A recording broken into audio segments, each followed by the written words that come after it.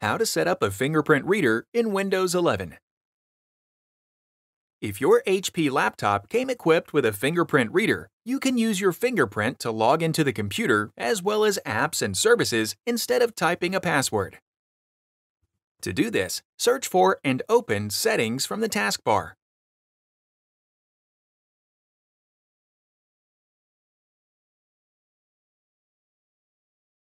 Select Accounts, and then select Sign In Options.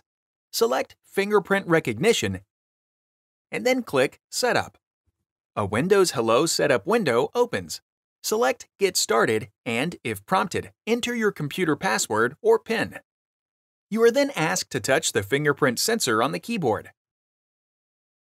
Choose the finger that you would like to use to log in and press your fingertip to the fingerprint reader.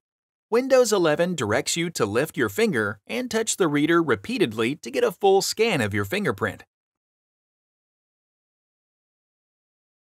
Once the process is complete, select Close.